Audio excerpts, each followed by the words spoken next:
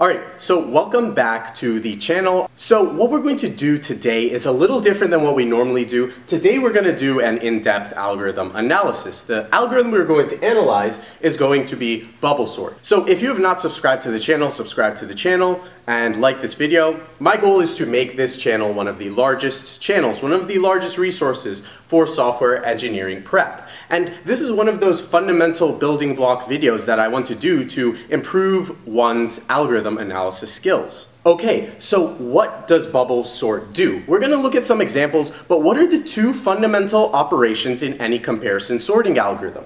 We're going to have comparisons and we're going to have swaps. Okay, so we have pseudocode here to my right and we have an array to my left. And keep in mind we are indexing off of 1. In programming, normally we index off of 0, but for this pseudocode example, we're going to index off of 1. So this is the first position, this is the second. Let me number them just to be clear. Okay, so what does bubble sort do? Bubble sort says, I'm going to go from n all the way to the second element in a decrementing fashion, and I'm going to try to bubble up the largest item that should be in the position I'm bubbling up to. So follow me. What we're going to do is we're going to choose n as the first position we want to bubble up a large item to. So this is what happens. So for the fifth position, my goal is whatever the largest item is back here, my goal is to get that largest item into the fifth position. So what I want to do is, for each position, I want to get the appropriate item to that position. So what I'm going to do is, I want to say for position 5, I want the largest item in the array in position 5. So what I'm going to do is, I start at position 1. And this is where our inner loop takes place. So our inner loop is going to say, I want the best item at position 5. 5 is n. I want the best item to be here. How am I going to get it there? I'm going to start at the front of the array. I'm going to start at j equals 1. And what I'm going to do is, and I just changed these to I and j so it's more clear. We want to bubble up to point I, and what we're going to do is we're going to start at j. We'll start at the front of the array. And what we will do is we're going to do a comparison, and if the comparison succeeds, we're going to do a swap. So, the comparison. When do we want to swap an item? So my j is here. What I compare j to, I compare j to j plus 1. I compare this to the item to its right. So is 20 greater than 5? And the answer is yes. So since the answer is yes, we swap these items. So do you see how we just swapped these items? And now do you see that j increments itself and we go to the next iteration of the inner loop. And this whole inner loop is trying to achieve the outer loop's purpose to place the largest item at index I. Or not index, we're indexing off of 1, but position I. So what we're going to do is we're going to do another comparison. Do you see how we are bubbling up the item to the position we want it to be at? So what we're going to do is do another comparison. So is 20 greater than 3? It is, so perform a swap. Okay, so we just did another swap, and do you see how it's bubbling up? This is how bubble sort sorts. So we do another comparison, j versus j plus 1. Is 20 greater than 7? Yes, it is. So we perform a swap operation. And now j is sitting right behind I, but we don't stop. We only stop once we go past this position for j. So what happens is we do 20 versus 8. Who is the winner? 20 is the winner. And do you see how now j has come to where I is, and the way we stop this loop is we go from 1 to I minus 1. So we've passed the position that is right before I. So do you see how now, do you see how the 20 is in the position it's supposed to be. The 20 is in the position it is supposed to be in. And now the job of bubble sort is now, what bubble sort wants to do is this. j is going to start at the beginning of the array again. It's going to start at position 1. And what is going to happen is I want the second largest element. I want I to, at the second largest position, I want to put the correct item here. So this is how bubble sort works. We're going to want to place here place here, place here, place here, and to find the element that belongs there, we'll start at the beginning of the array every time, and we're going to go all the way up to that index doing swaps. So this is how bubble sort works. What is the time complexity that bubble sort operates in? It operates in big O of n squared. We provide an upper bound on the runtime as big O of n squared. So our job today is to describe why that is the case. Why is it big O of n squared? What is the best case? What is the average case? And what is the worst case for running bubble sorts on an unsorted array? That is our job today, and that is what we're going to look at. So now I want us to think about what are the best, average, and worst cases going to be for sorting an array with bubble sort. So let's look at that right now. Okay, so before we go in depth and analyze the best, average, and worst case, I want you to know what they look like. We need to know what they look like so we know how many comparisons and how many swap operations are going to occur. So what we're going to do is, let's look at the best, worst, and average case. So the best case is going to be that the array is already sorted. If the array is already sorted, then what's going to happen when I hit these if statements? The if statement will fail every time. When I hit the if statement, when I compare 1 to 2, will I do a swap? I won't do a swap. When I get to 2 and 3, will I do a swap? I'm not going to do a swap. When I go to 3 and 4, will I do a swap? I'm not going to do a swap. Do you see how none of these swaps will happen, but our comparisons will stay the same? I will always do comparisons, but I'm not always going to do swaps. So that's how our cases change, if that makes sense. So our best case is I never need to do a swap. I already have a sorted array, but I'll do all my comparisons, and we'll look at what that looks like. So the worst case, I have to do a swap every time. So 5 and 4, I swap. 5 versus 3, I swap. 5 versus 2, I swap. And again, the reason I said that is because we're bubbling 5 upwards to the last position. I'm going to have to swap every time if the array is in reverse sorted order. This is the worst case of bubble sort, and this is when we would always have to do this. We would always execute the swap statement in the if statement. We always do the purple, we always do the comparison, but will we always do the blue? Will we always do the swap? We will always do the swap for the worst case. We will never do the swap for the best case. So for the average case is what you would expect. Average case is we'll do some swaps, we won't do some swaps. It really depends on what we're going to do. So for that, we're going to look at that analysis, and it'll be a little more involved than the best and worst, but we'll look at that in due time. So I think we are prepared to jump straight into the analysis, but first I need to familiarize you with some notation. Okay, so before I go into analyzing complexities and stuff, I want to familiarize us with summation notation. So whenever we see this sigma sign, this like big E, it means we're going to take the sum of these contents, and these contents are going to be parameterized by a variable that we define as a counter. So each time this counter will increase by 1. Our counter is I. We start the counter at 1. Our counter will go from 1 to n. So if n is 3, so imagining n is 3. If n is 3, we're going to do 1 is the start of our counter. Our counter starts at 1. 1 plus 2 plus 3, because we're substituting our counter into this equation. And this equation just has the value of our counter, which is I. So we see n equals 3. We go from 1 to 3. We do our sum 1. We do 2. We do 3.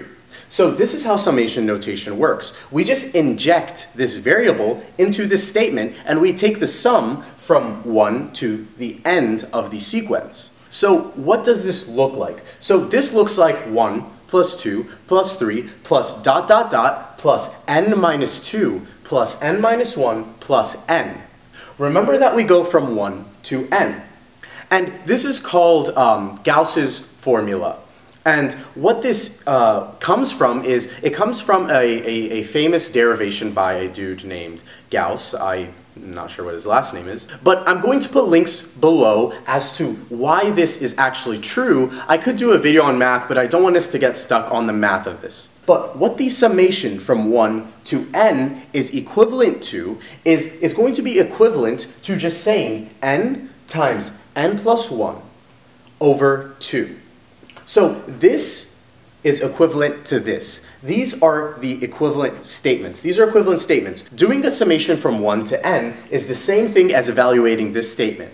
N times n plus 1 over 2. And again, I'll leave a link in the description for more information on the intuition behind that and the understanding, but I don't want to go over it because I don't want to get too mathy here, and it's pretty simple to understand. It's in the description. So now I think we are ready to start drawing our summations and start looking at the best case, the worst case, and the average case. So what we're going to do is we're going to look at this pseudocode and reference it to draw our summations over here. Okay, so what I want to do is I want to start with the worst case analysis. We're going to analyze the worst case runtime of bubble sort. What was the worst case? Do we remember? Worst case is we always swap. We swap at every single comparison. We will always do comparisons. We will always do the same amount of comparison, best, average, worst, but we will differ in the amount of times we swap. For the worst case, we always swap. So let's draw our first summation. Our first outer for loop goes from position n down to position 2. So let's draw a summation for that. Okay, and now do you see this summation right here? Do you see how we go from 2 to n? This is the amount of times the outer for loop will run. It's going to run this many times. We're going to run from 2 to n. We're going to do 2 to n. I is going to start at 2. We're acting as if we're going down to up instead of going from n down to 2. That's all we're doing. So this is the outer for loop amount of iterations. So for each of these iterations, we're going to do a certain amount of inner loop iterations. Do you see what we do? We go from 1 to I minus 1. So let's draw another summation. Okay, so we just got kicked out of that room we were just in, but what?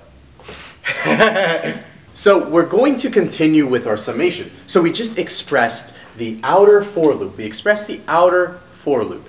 And now our job is to express the inner for loop. So we need to express the inner for loop. And we see that the inner for loop goes from 1 to I minus 1. So we already know how to express that as a summation. Let's express it as a summation. Okay, so this is the amount of outer loops we will do. And for each outer loop, this is the amount of inner loop iterations we will do. And remember, this is the worst case. So since this is the worst case, what does that mean? We will always do the swap. We will always do the swap. Remember, we always do the comparisons, whether it's worst, average, or best. But we will always do the swap. So what does that mean? We're just going to put a 1 to signify a swap, a constant time operation. We will put a 1. So this is the summation. This is the summation for the amount of swaps that we are going to do in the worst case of an array in reverse sorted order. So let me just note that. Okay, so now my job is, I need to turn these summations,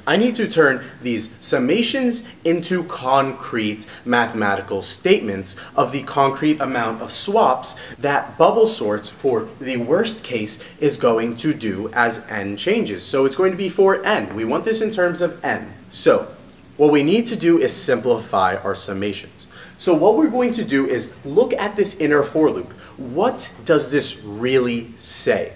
So what I want you to do is I want you to think of it like this. This inner for loop is going to be doing 1 plus 1 plus 1 plus 1 plus 1. How many times are we going to repeat this summation with just the value of 1? Do you see how I cannot inject j? J cannot be injected into the statement. The statement is always 1. So I do a bunch of 1 plus 1 plus 1. How many times do I do this? So what is the upper bound for our summation? The upper bound is I minus 1. What is the lower bound for our summation? The lower bound is 1. We start at 1. So I go from 1 to I minus 1. So how do I find the distance between these? The distance is we just subtract them. And what I do is I subtract the high bound from the low bound, and that gives me the amount of elements between them. But we have to add 1. Why do we add 1? The reason we add 1 is because the bounds are included. So here is an example. So if I ask you for the length of this array, how do I get the length of this array? I subtract the high bound by the low bound, 2 minus 0. But do you see how we have a 2 here? Do you see how the length of that array is not 2, it is 3. So what we do is, why do we add by 1? We add by 1 because our bounds are inclusive. So if I had just said 2, I'm excluding one of the bounds. So what I need to do is I need to add 1 to this, and that gives me the total items inclusive between the two bounds. So what does our summation now become? So our outside summation stays the same. My outside summation stays the same, but what happens is my inside summation becomes high bound minus the low bound plus 1. That is the amount of times that I am going to be adding 1 over and over and over. So do you see this now? Do you see high bound minus low bound plus 1 to include the bounds? And what does this simplify to? This simplifies to I minus 1 for the inside. So for each outer for loop, I'm going to be doing I minus 1 work. So we're not finished yet. I still have a summation sign. I need to simplify further. So remember that trick I told you? Remember that summation trick I told you? Let me write that formula right now so you remember it. Okay, so what was Gauss's trick? What was the Gauss formula that we saw before? So remember the summation from 1 to n, where I is our variable we inject into this inner part. The summation is going to be n times n plus 1 over 2. This is the trick that we deduced before. We have this in our pocket. So what we see is this summation runs from 2 to n. So what is really happening? The first iteration, I is going to be 2. What is 2 minus 1? 2 minus 1 is 1. So 2 is going to increment itself. 2 is going to become 3. What is 3 minus 1? It's 2. Okay, this was started at 2, it became 3, and now when it's 4, 4 minus 1 is 3. So this incrementing is going to keep happening, and does this look familiar? Does this remind you of something before? Although this is starting at 2 and going to n, what is really happening here? We're going to go 1, we're going to do that plus 2 plus 3, and how far will we go? What is the final value in our sequence? Well, the final value is our upper bound. What is our upper bound? Our top bound is n. So when do we stop? We inject n into this equation as a value for I, because I is our counter. The last value for I is n. So what we're going to do is n minus 1 is our last value, but let's count up to it. N minus 3, n minus 2, n minus 1. This says 1 plus 2 plus 3, all the way up to n minus 1. What was Gauss's trick? Gauss's trick works for summations going from 1 to n. But this is a problem. I don't see n here. This does not go from 1 to n. But I would argue that that is incorrect. This does go to n, but our n is different. What is our final value? What is our n for this summation?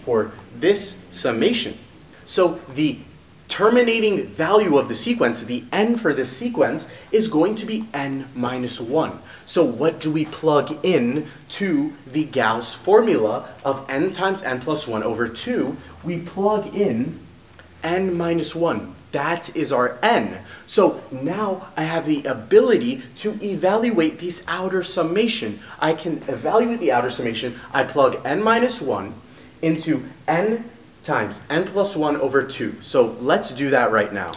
Okay, and do you see how I plugged in n minus 1? N minus 1 maps to the n there. N minus 1 maps to the n there. And do you see, all we're doing is injecting n minus 1 for the values of n. So let's simplify this, and then let's analyze what just happened.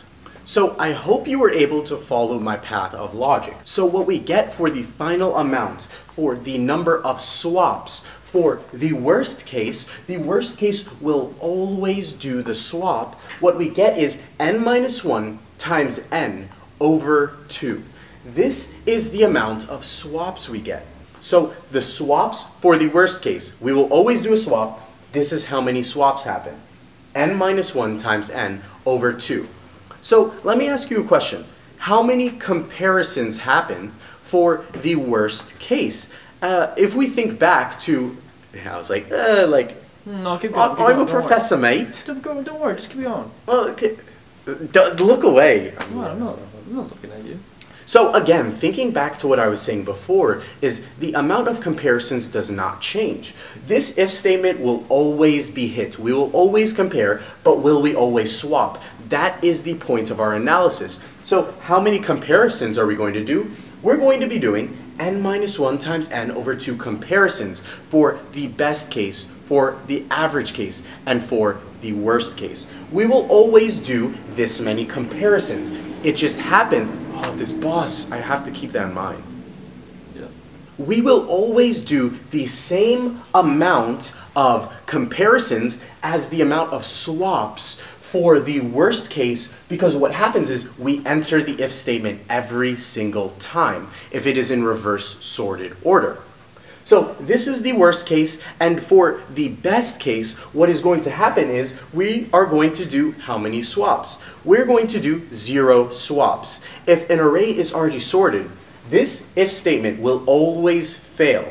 If an array is already sorted, we will never perform a swap operation, and therefore the amount of swaps for the best case is going to be 0 swaps. So now we're going to look at the average case, which is a little more involved than the best and the worst case, because we need to look at a new statistical definition that I went to set up right now. So before we look at the average case, what happens in an average case is sometimes I swap, sometimes I do not swap. So what we need to do is we need to think about probabilities, and something that's going to be important to us is something called an expected value. Again, I'm going to have links below for these terms because I don't want to go too deep into these side concepts, but what I really want to do is get the gist of this concept to you. So what we have here is a 6-sided die. We have a 6-sided piece of dice, and what we're going to do is we're going to calculate what should I expect if I roll the dice. So what is the probability of each one of the possibilities? I can roll a 1, 2, 3, 4, 5, or 6. So the chance of each of these possibilities is 1 over 6. So what is the expected value if I roll this dice? And here's the notation for it. So what is the expected value going to be? The expected value is the sum of the possibilities times the chance of each possibility happening. So what is the sum of the possibilities? The sum of the possibilities is 21. What is the chance that each of these could happen? The chance of each of these happening is 1 over 6. So the expected value, if I am to roll a 6-sided die, the expected value I'm going to expect to get is 3.5. And that's kind of weird because we can't roll a 3.5. But this is normal for expected values. Sometimes they come out to decimal amounts, and we can't literally interpret this as we're going to roll a 3.5. But what this is it's sort of a mean measure for a probability from a chance event. So the key to understand about this is the possibility sum times the chance of each possibility is the expected value. Again, there's more information below, but we're going to continue and we're going to calculate our average case, and I'm going to walk us through how we go about this. Okay, so now we can calculate the average case. So what do? Let's build our summations from this outside for loop. So I go from 2 to n. Okay, the outer for loop does not change, and the inner for loop does not really change. So we go from 1 to I minus 1. So let's express that. Okay, but this is the problem. This is why I taught you the expected value thing, because what we're going to need to do is, how many times am I actually going to swap? Well, we established we will always do the comparisons, but how many times am I going to swap? I have no idea. Am I going to swap? Am I not going to swap? I don't really know whether I'm going to swap or not, but I can calculate the expected value of a swap. So what we're going to do is represent a swap as a 1, because it's a constant time operation, represent that as a 1 operation. And we represent no swap as a 0. So how do we calculate expected value? We do it like this. So we see that our possibilities are no operation and doing an operation of swapping. And the chance per operation is 1/2. So what I'm going to do is calculate the expected value. I take the sum of the possibilities and multiply them by the chance per possibility to get this sort of possibility mean that we call the expected value. So it turns out to be this. So we're going to evaluate this expected value here, and what we're going to say is 0 plus 1 times 1/2. 0 plus 1 is just 1. So what is the expected value if we have an average case where I have no idea if it's a swap or not? Based on our probabilities, our expected value is going to be 1/2. So what we're going to do is we're going to evaluate this expected value as 1/2. Because we just did the math for it, we followed our definitions, and we are going to turn that into 1/2. So let's do that simplification. So I just did a bit of simplification and plugging in. So all I did here is I changed our expected value, I plugged in 1/2. And what I did is I moved my constant outside of the summations because we can do that. And now again, we have this 1 in here. And do you remember for our worst case? This is exactly what we had before. So let's jump straight to the final step and have what our worst case was. Okay, so what we did here is all I did is I took this inner part, and what I did is I did what we did before. We plug n minus 1 into Gauss's formula, and what we get is n minus 1 times n over 2 for the inside part, and all we have is this constant outside 1 over 2. I multiply the 1 over 2 to the inside, and what I get is n minus 1 times n over 4. This is the amount of swaps. The swaps we will do, the swaps for the average case. For the average case, we've taken into account our probabilities, and now we know the amount of swaps we do in the average case. What we're going to do in terms of comparisons, we do the same amount of comparisons. We'll do n minus 1 times n over 2 comparisons, like before. Same amount of comparisons as the best, worst, and average, but what we do different is the amount of swaps. We will do less swaps than the worst case, and we're definitely doing more swaps than the best case. The best case will do 0 swaps. This is the in-depth analysis of bubble sort, and this is what I wanted you to see. When I say n squared for an algorithm, or I say that something is going to be linear time, I don't always mean it's a straightforward derivation. From this, it's obvious that this is going to be n squared because you see that we have an n here and an n here, and when we drop constants and drop these weak factors, we're just going to have the n's dominating. It becomes O of n squared. Alright, so that is all for this video. We really dug deep and looked at the exact number of swaps that this algorithm is going to do for the best, average, and worst case. And this is what it is all about, providing bounds for each of these. So that is all for this video. If you like this video, hit the like button, subscribe to this channel. I might do more of these, I might not. There are just so many interview questions that I have to cover that it's hard to go in depth and do an in-depth thing like this for every single topic we cover because there's so many questions we need to know. But that is all for this video, and it's always a weird ending. Right, don't make it weird. It's hard.